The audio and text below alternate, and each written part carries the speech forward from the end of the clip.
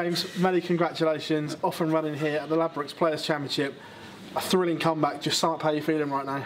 Yeah, amazing. You know, I've had such a bad year. You know, I've had eye injury, shoulder injury.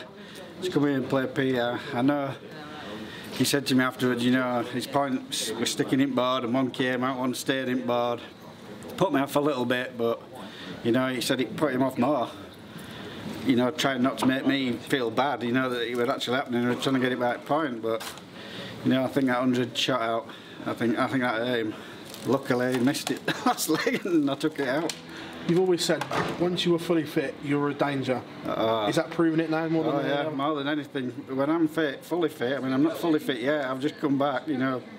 I'm practising well, but I'm not there yet, but I will be. Just try and put into words for us what the year's been like with the different injuries and not being able to even throw a dart. Oh, horrendous. You know, I mean, it was like 6 weeks ago, I couldn't even lift my arm to throw a dart. I thought my career was over and everything. You know, and I had an exhibition with Phil Taylor. I had to go on stage and see him and say, I'm sorry, I can't throw. You know, and he watched and he went, just get home. He said, just rest, and I've rested and, well, I beat Peter Wright, so it's going well this time. It's just been the hardest part of your dieting career, even from the amateurs when you were growing up. It's just been the toughest period that you've ever had to go through. Oh, it's been horrendous. It really has. I've been to hell and back. I really have. You know, the guys, there's no mercy here, none at all, none whatsoever. And they're not going to give you any. They don't care if you've got a bad eye, bad shoulder. They're not bothered.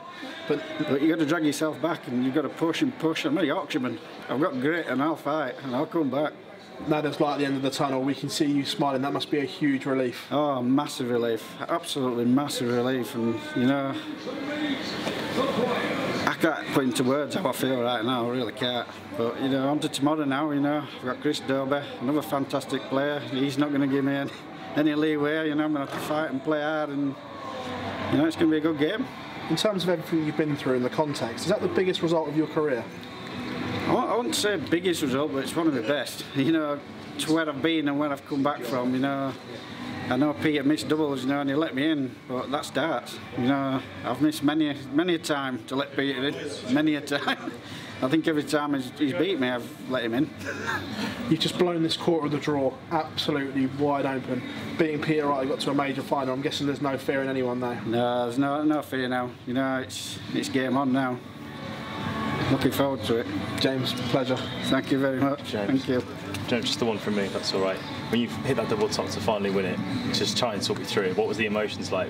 I think I closed my eyes when I threw it. Really? If you close your eyes, yeah. Well, I've been doing so well blinking, I thought if I closed my eyes it might go in, and it did. It must have been an amazing feeling there when it did. Oh, absolutely amazing. I mean, I stood up there and I went at 64, and so many times I've played Peter Wright at the bottom of the board. I've missed out to him on double 16 and double 8, and I thought, you know what, just, well, if it goes in 16, go 8 tops.